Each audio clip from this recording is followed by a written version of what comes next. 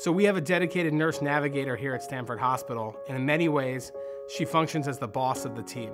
So coordinating patients for lung cancer often involves them seeing many different doctors, lung surgeons, oncologists, radiation oncologists, and then doctors that patients often never see, such as radiologists or pathologists.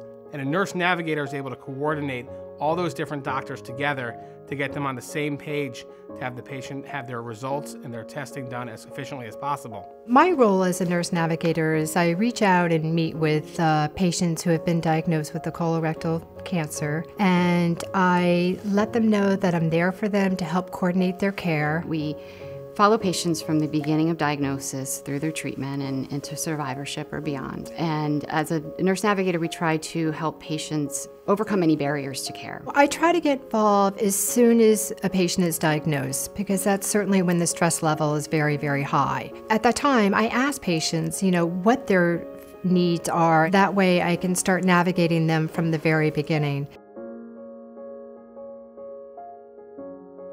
When you get a cancer diagnosis, not only can that diagnosis be overwhelming, but it's the multiple tests and procedures and doctor's visits that really can be very stressful for the patients. So I'm there to kind of pull that all together and make sure that everything happens that's supposed to happen in a timely manner and expedite appointments as well.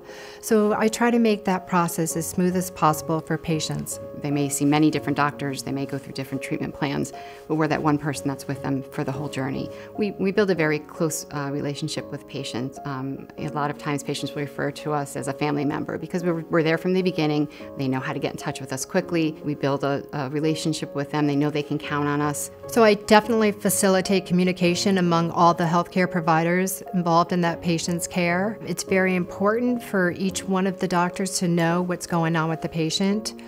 We do have regular meetings where we discuss patient cases, and I also make sure that physicians have all the updated reports and information so that they're always prepared to see that patient.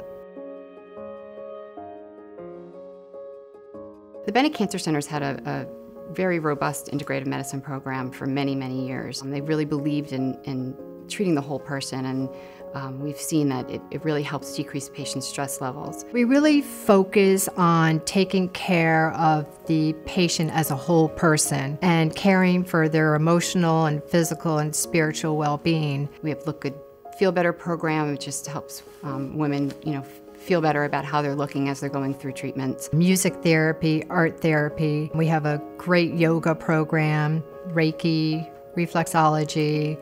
So we really just try to treat the whole person and not just their cancer.